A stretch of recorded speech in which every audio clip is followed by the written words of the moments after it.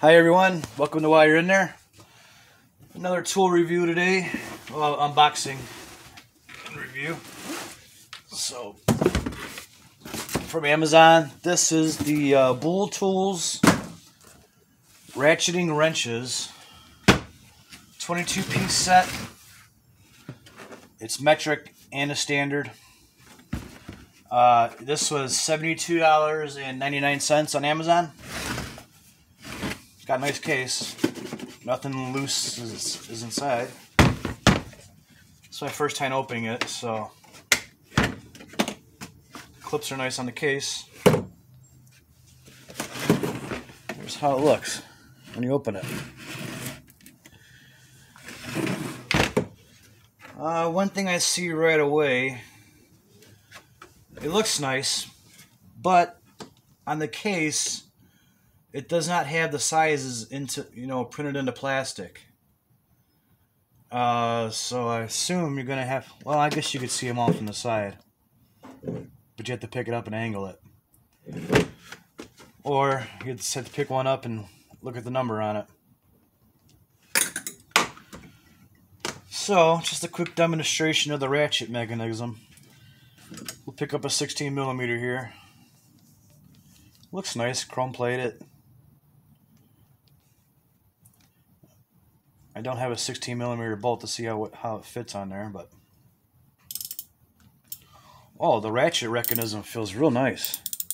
I don't know if you can hear it clicking, but it's got a 72 tooth gear in here, so it says you only need 5 degrees for one click, and it's really, for tight spaces, this is going to be excellent.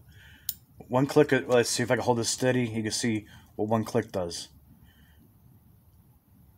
That's one click, one click, one click, one click. So that's going to work really well under the hood in tight spaces. So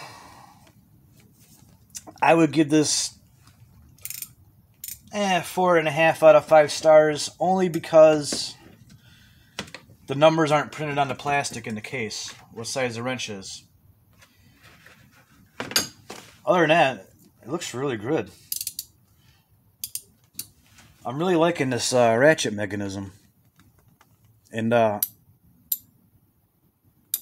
so you can see that, just see if I can hold it steady again for you. That's all you need for one click, one click, one click.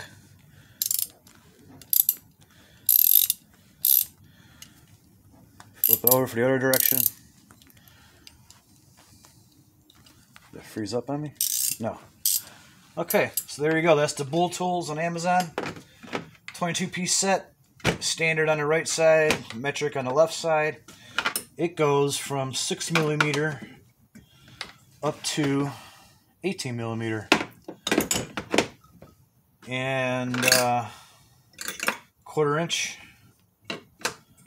up to 3/4 inch. Alright, so if you're looking for a ratchet wrench set, that might be a good one to look into. If you like this video, please hit the like button. Please subscribe. It'll help me out. I'm always doing buying new tools and doing unboxings, and I do Jeep repair work too for the do-it-yourselfer. So please like and subscribe. Thanks for watching.